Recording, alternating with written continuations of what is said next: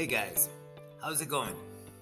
Alright, as a result, you're going to find today's audio extremely interesting, since the explanation is about the fact that there are obvious signs but you cannot see them, because we are searching for a problem rather than an answer. If you don't know what they're talking about, it can be a difficult pill to swallow. I advise you to listen to this in a quiet environment for a couple of times. Using headphones and earphones will maximize your pleasure. Enjoy and have a good weekend. Chill. You like how new preferences are born continually within you? You like knowing that the universe is all queued up to give you the full manifestation, fruition, completion, accomplishment, see it, hear it, smell it, taste it, touch it, of anything that life has helped you to define that you want? Do you like knowing that? If only you believed it. Well, if this time-space reality has the wherewithal to help you to identify a desire, then this time-space reality and all who are involved in it have the ability to yield to you, to reveal to you, to offer to you a steady trail, a path that you must find a way to be the path of non-resistance, a path, a steady, unfolding, delicious, comfortable, fun-filled, winding, twisting, turning, adventurous, enjoyable, satisfying, fulfilling path. And we think sometimes that what hangs you up is you would like a quick, direct path. Just get me over there because I'm unhappy over here.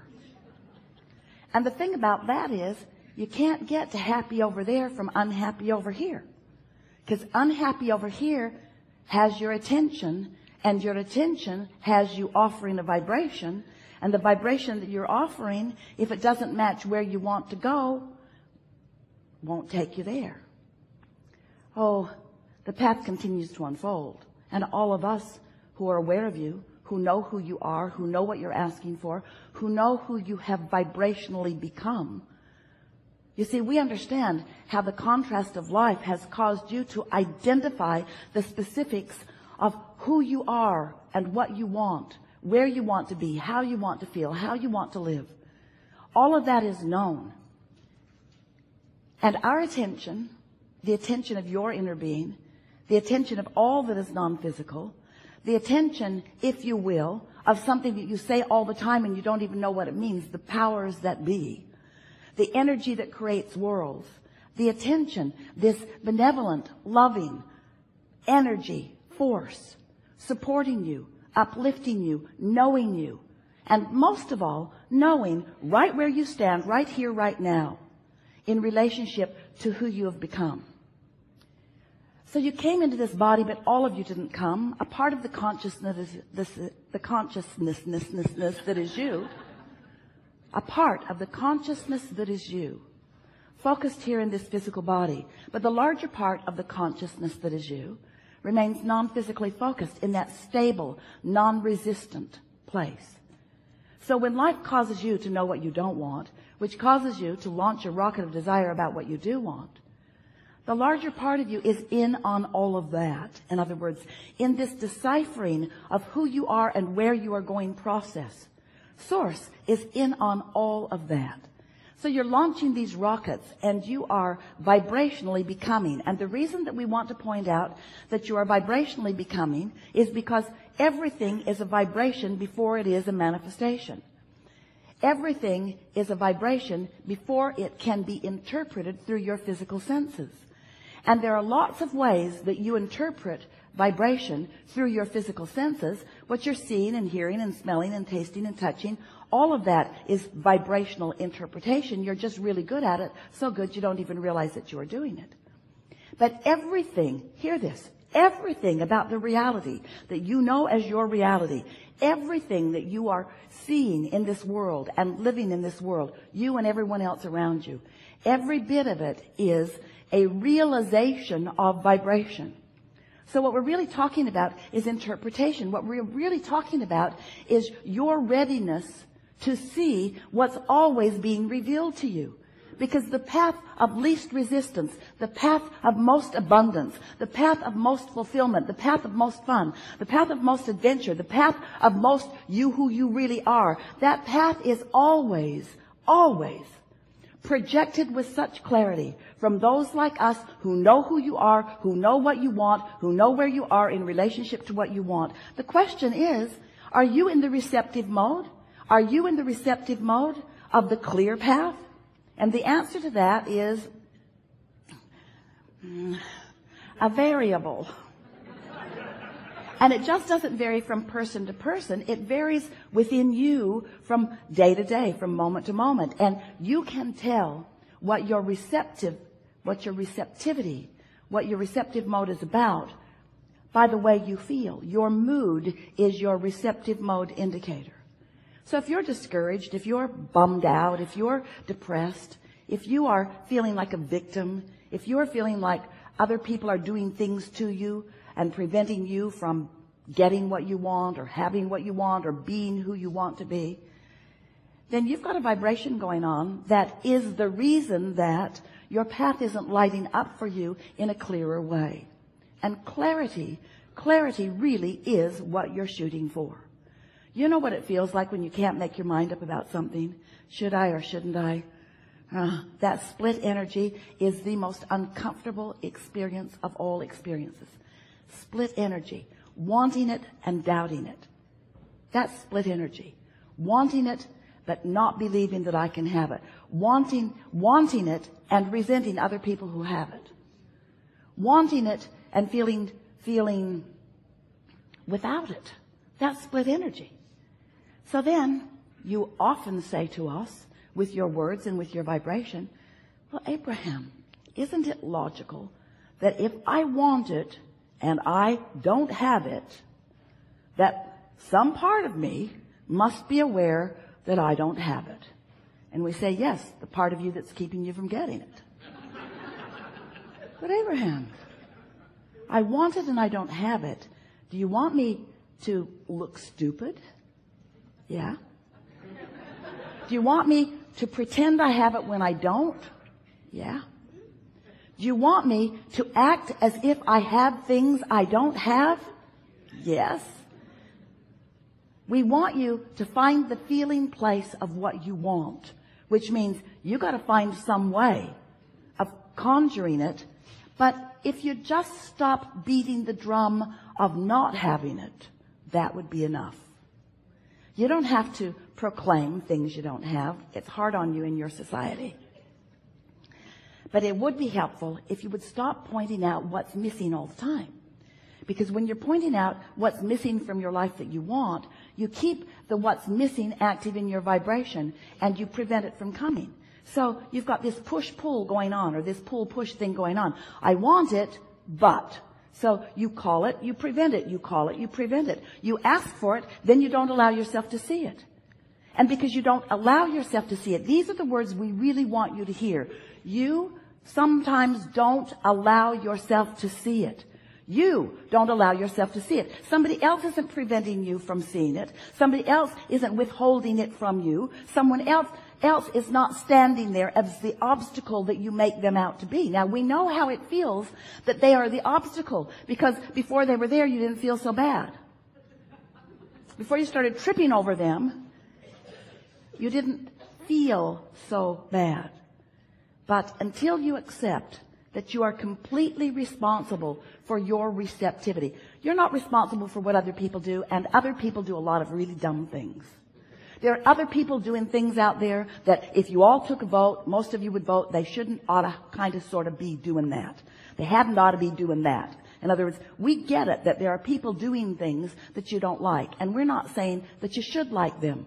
But we are saying You must stop making those conditions over which you have no control be such a big part of your attention, because your attention to what you do not want holds you in a resistant state and keeps you, and this is the operative word, out of the receptive mode.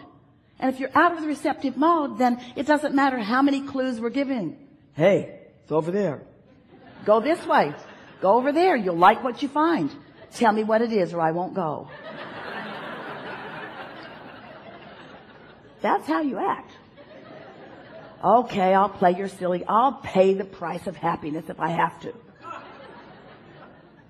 So what we want you to accept, and words don't teach, only life experience gives you understanding. What we want you to come to accept is that you live in a vibrational universe, and that the powerful law of attraction manages all of the vibrations, and that you are a focusing mechanism, and therefore you are a vibrational being, and therefore you are offering a steady vibrational frequency, and the universe is responding to the frequency that you are offering. So there are two ways that you can tell what's coming: by the way you feel, and then a little later on by what came. So if you got stuff in your life that you don't want, you got some cleaning up to do. But what it really is, we don't want you to dig into yourself and figure out what you're doing that is wrong, because all that does is practice that frequency longer. What we want you to do is find things that feel good to focus upon. We want you to tune yourself to the frequency of who you really are, little by little. And we want to say to you, let yourself off the hook, because law of attraction is not going to let you get very far from how you feel. Because how you feel is as a result of what you've been offering. And there is a momentum already underway. You know about momentum, don't you? If you get moving in a direction and momentum is happening, you're not going to stop all of a sudden. And if you do, it's a problem. It's a brick wall or a tree or a cliff. In other words, you really don't want to stop momentum suddenly, but you do want to get your momentum moving in the direction of what you are wanting. And it is possible, at the same time that you have momentum going in the direction of things unwanted, you can begin momentum in the direction of things wanted. And that's something that we want to emphasize with you in a strong way here today. You are source energy in physical bodies, and you have a strong momentum of well-being going before you came into these physical bodies. That's a powerful momentum. That momentum will carry you on into eternity. That's the vibration that is really who you are. It is a vibration of well-being.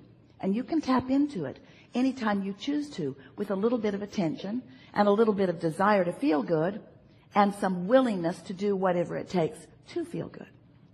You cannot be a sloppy thinker. You can't just be one who runs around and observes what is and comments about it, because that will keep your vibration all over the place. It will cause you to activate within yourself on a daily basis so many contradictory vibrations that you never really get a bead on your path of least resistance. Your path of least resistance is being offered to you, but you can't find it because you're swirling in the confusion of all of the things that you are randomly focused upon.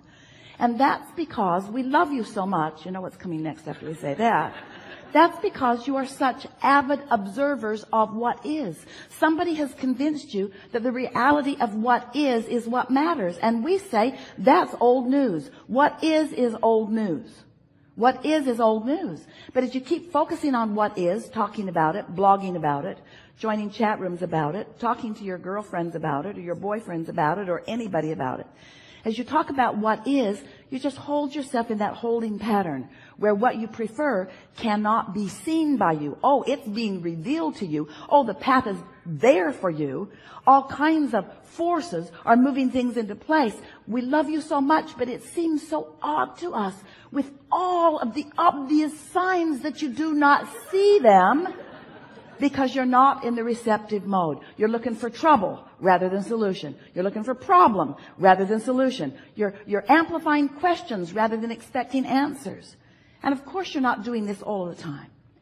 There is so much in your world that is working well. But you know what? A lot that is working well for the same reasons that a lot is not working well. In other words, if there's something good, you observe it and more good comes. If there's something not good, you observe it and more bad comes. In other words, you're sort of observing. You're observing reality, and what you came here to do was to create reality. Not one of you said, I'll go see what that got going on. Sort it out. Oh, that's a bad thing. That's a bad thing. I'll sort reality into piles. Good things, bad things, Democrats, Republicans. Good things, bad things, good things, bad things, good things, bad things. And we say, in your sorting process, you make yourself a vibrational match to all of it. And then you keep getting all of it. And so what you want to do is care about how you feel.